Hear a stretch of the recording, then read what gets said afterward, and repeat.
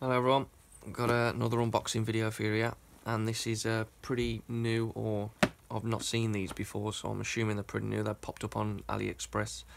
It's called the Super VIB, 169 in one, which if we see on the box here, it's got 139 in one and 30 VIB, which if you're wondering what that is, it's vibration games.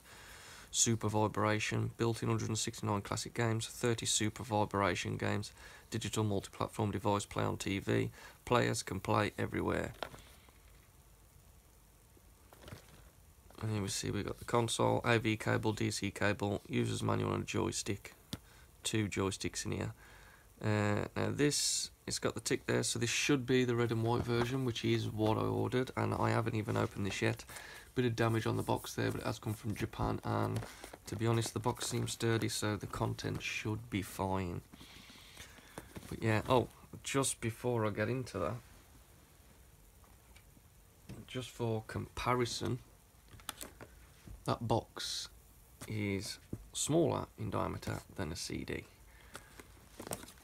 and it's just a bit smaller in height, so you can sort of get a grasp of how small this thing is. If we take the lid off, oh wow,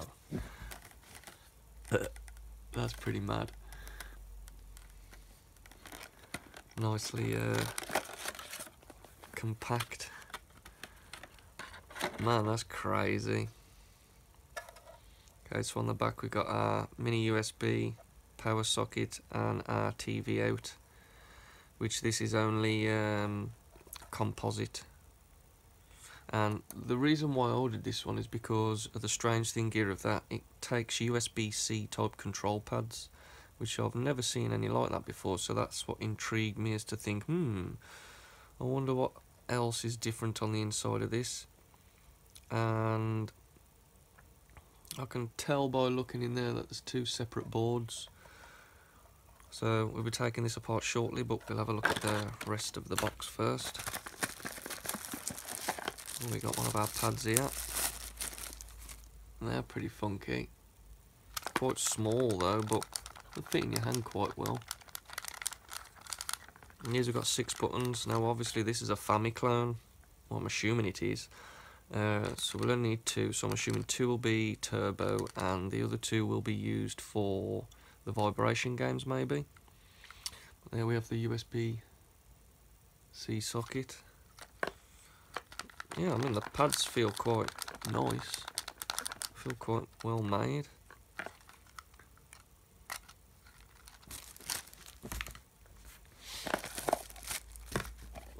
And then we have a USB power socket, power cable should I say, and a composite TV lead. And then we have a manual, the Super VIB TV, which is all in Japanese. But it's not as if I'm gonna need it. I've just got to plug a wire in, or 2. So yeah, so far, I mean, quite happy with what I've got. It'd be nice to test it out. But, let's open it up and see what this bad boy's made of. Well, all we had to do to get it open up was to remove the little rubber feet, just 4 screws, and it just comes apart simply. And inside you'll see is actually a really nicely made board, and if you'll see here it says there retro TV game version 1.1 2019 6/11. Now in Britain we put the day first, but month first. Oh, hang on, no, I'm confusing myself now. 26, oh yeah, we put the date first and the month. In America, you guys put the month first, don't you? So I was going to say this would be following American format with a month first, but I don't know. I'm not sure whether that would be the day first. If I got any people from China, I think this is where this is made, China, that know how your date system works, please let me know. Because I think, due to the fact that I've never seen these until the past couple of weeks, then I think that the 6th of November would probably be the manufacturer date of this. But anyway, we've got our board here for the power buttons, connected by ribbon cable. And then if you can see under there, I'm not going to bother taking that board out, but if you can see under there, you'll see that this board is just one board and then it's cut out for the buttons, which is quite nicely done. As usual, not a lot to show. We've got our crystal out down here, nasty glob top with everything that's being processed under there. We've got our flash chip here, which does happen to have test points for every pin that's used, so we'll do some experimentation with those and see what else we can do with it. Maybe add some more different flash chips, or possibly try and get a cartridge slot added. We've got our power here and our TV out. But yeah, what I have noticed, because I did test it just before I took it apart just to make sure it worked, what I noticed is controller port 1 and 2 are actually wired around the wrong way. There's no way to solve that other than turning the board round, but then obviously it won't fit in the shell. So that's just like a manufacturer's issue there, but it's not really a problem that the unit works. But at first I thought, oh man, it's broke, but then I thought, hang on, let's switch it round and see what happens.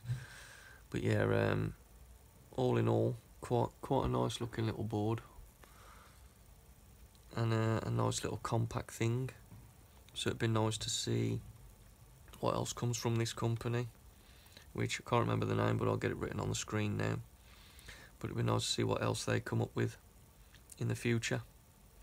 But yeah, let's put it back together and then let's show some gameplay footage and see what's on it.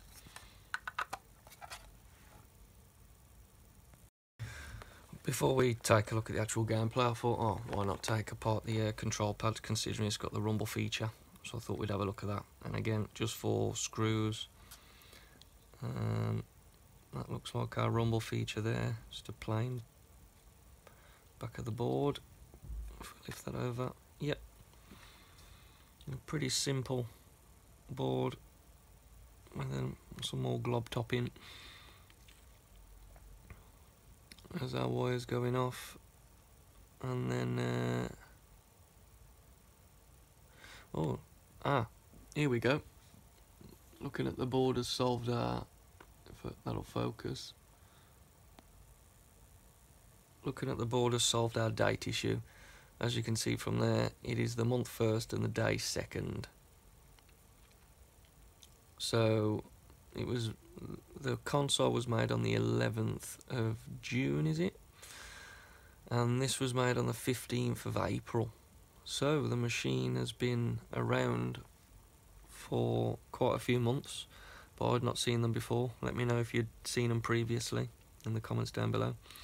But yeah, that's pretty much it really. A little rumble feature there, that's quite tiny. You can see the thickness of it there is not a lot. Well, that'll just be a weight in there spinning round off centre. That will give a sort of rumble effect. That's pretty much how all rumbles work. If you take apart actually a PS2 rumble pack, well, controller, it's open, it's not enclosed, and you'll see there's like a half semicircle of a weight, and it just spins basically. It gives off the effect that it's a rumble. So yeah, right, I'll get this back together and we'll get the gameplay on the screen.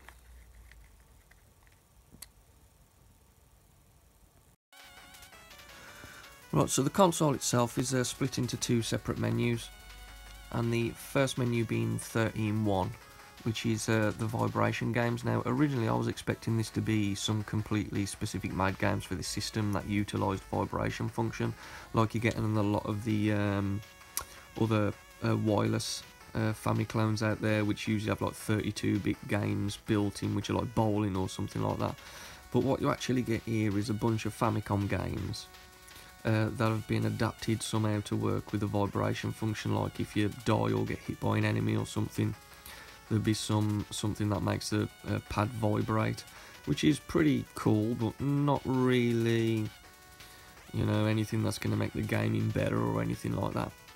The only difference on this is that the games are all Famicom games, apart from this one, apart from the first game, which is called Super Boy, which is actually a Mario ROM hack, which is kind of weird how every time you play the game it seems to start you off in a different level. But yeah, that's worth checking out.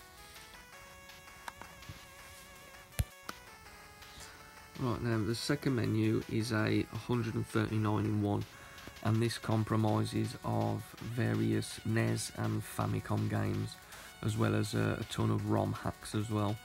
Now the ROM hacks on here, 95% of them I've never actually seen them before, so I'm not sure if most of them seem to come from Touch Game Player, so I'm not sure if they're still producing new ROM hacks today to keep these systems up to date. Or as up to date as they can be.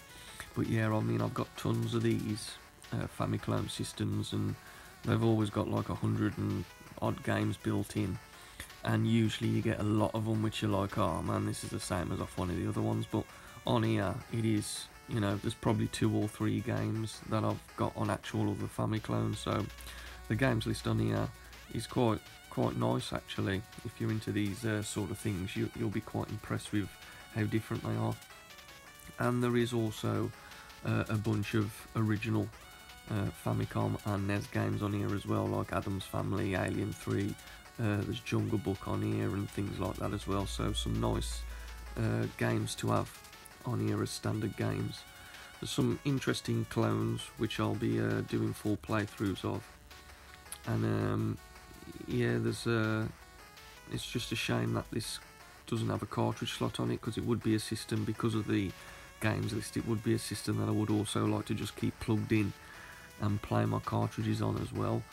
But sadly, because there's no cart slot, I'll most likely just play it for a few months and then put it away in a cupboard and do some gameplay of the games that I like the best. But yeah, for the price it's a really damn good system. So I'll get a link in the description down below so you can check them out. And I believe at the start of the video I said they were from AliExpress, but I actually did find them on eBay for cheaper, which is actually where I brought it from, but it still basically came from the same place. It took about 20 days to arrive, but yeah, I think I paid about £15 for it, which is a bargain really compared to all the ones out there, and it's tiny and it seems quite nicely made as well. I'm kind of running out of things to say now, so if you see any of the games on the menu that you wouldn't mind seeing gameplay of or full playthrough of, then just let me know in the comment section down below, or come and join me over on Twitter at RetroDetect. I've also just opened up a Facebook page as well, so you can come and join me on there at RetroDetect as well.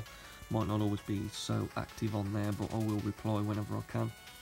But yeah, if you'd like to see anything, or a full playthrough or some gameplay, then just let me know and I'll get that sorted for you. But thanks for watching, and I'll see you on the next Teardown video, which we've got a few more coming up shortly, a few more handhelds. So yeah, hit the subscribe button, turn on notifications, and please like the video, and we'll see you on the next one. Thanks very much, take care, toodaloo.